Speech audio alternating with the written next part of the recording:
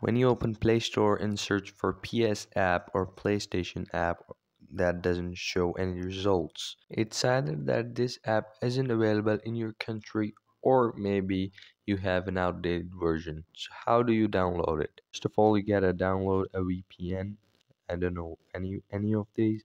Just when it gets installed, you have to just turn it on basically on whichever location except your optimal location.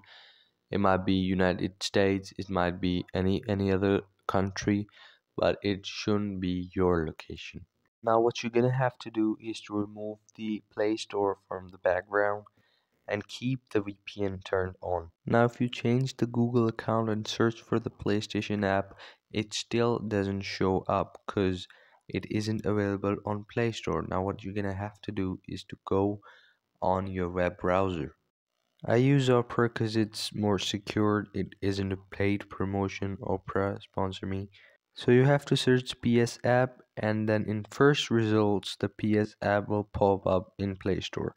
Now this all will happen when you have the VPN turned on because you don't have a secure connection in your country or your system is outdated. Now from here you can download it, but if you just again search it up, it won't pop up. It will always be downloaded from the browser.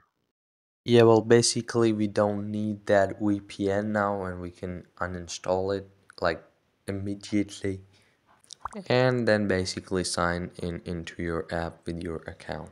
That's all for today. Hope you liked it. It was quite easy, but it's some tactics that you have to learn. Thank you very much.